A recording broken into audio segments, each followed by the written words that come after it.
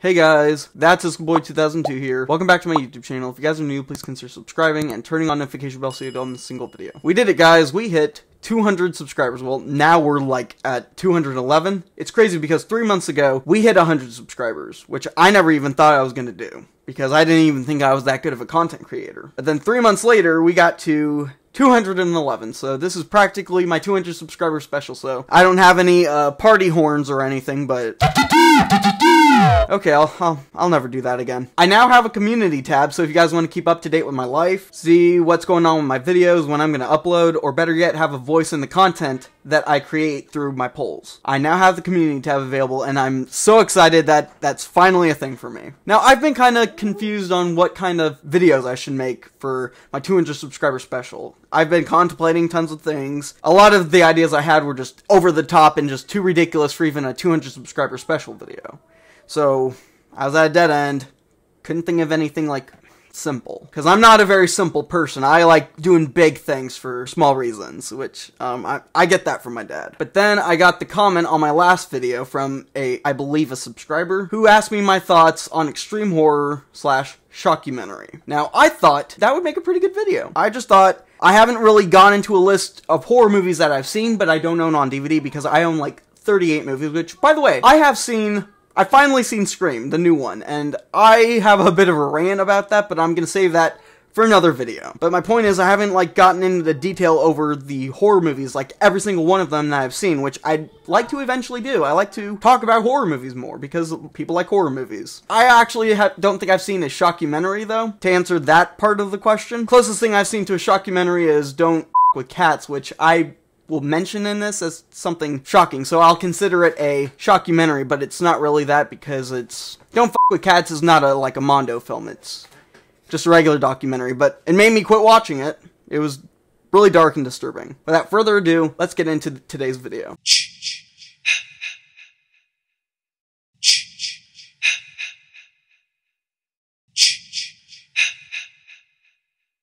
So number one on my list is a documentary, which I'm not even gonna really go into big detail about it, because this one really upset me. It's called Don't F with Cats. It's on Netflix, and it's been a while since I've seen it, and I'm trying to keep that in like a vault, but I'll tell you what I briefly remember of it. Started with the mysterious video of a guy killing a cat. I can't remember which way he did it. I just remember one of the ways he murdered a cat was he put it in a vacuum bag and sucked all the air out of it, and it didn't show the end result.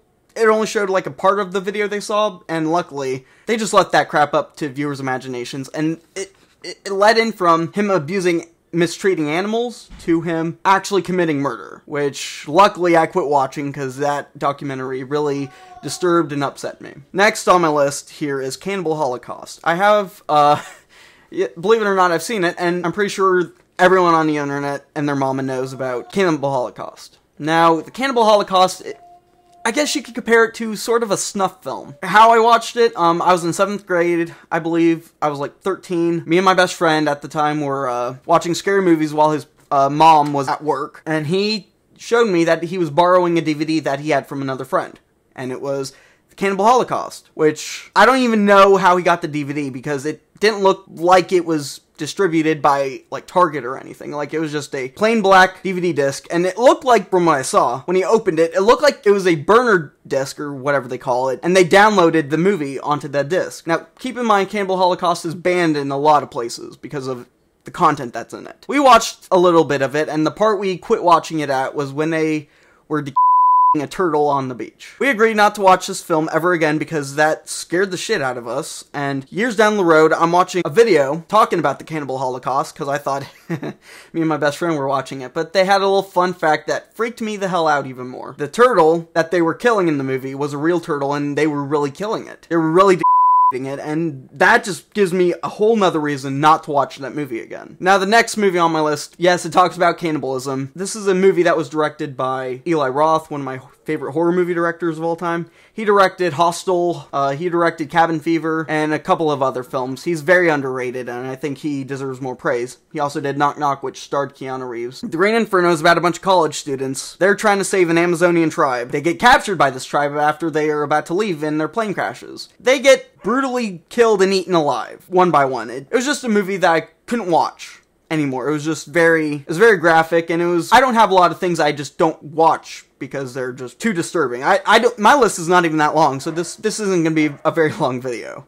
But that's just a movie that I couldn't sit through. That was extreme. Next film, keep in mind, I've not seen this, but I've seen clips, I've seen people reviewing it, talking about it. Luckily, I haven't seen the full thing, but I practically know the gist of it. It's called a Serbian film, and this film, I can't really go into detail about the plot because I don't want to. It goes into very big detail with pedophilia and necrophilia. It's just, I wouldn't recommend even wanting to watch it. Number 5 on my list here is the Human Centipede series. Don't even get me started on that. We all know the Human Centipede series. All 3 of them are both as equally as disturbing as the last. There's 3 of them. I think they reuse all the same actors and just make different storylines out of them. Like, the first Human Centipede is its own story, but the second Human Centipede is about a guy who watches the Human Centipede and wants to recreate it. Third one is about them being in a prison, and they want to do the same thing that they saw in the first 2 Human Centipede movies. It's just confusing, but very disturbing. Now, last on my list, it's a British horror film called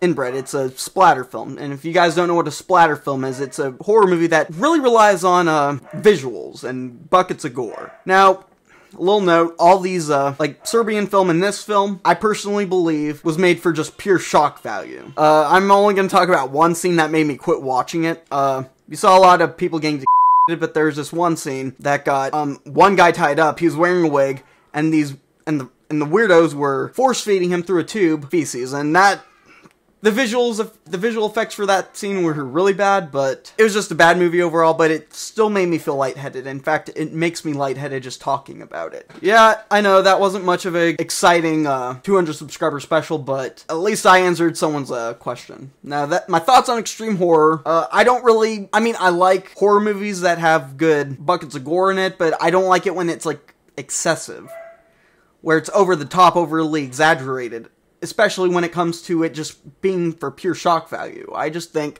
that's not art, that's trash.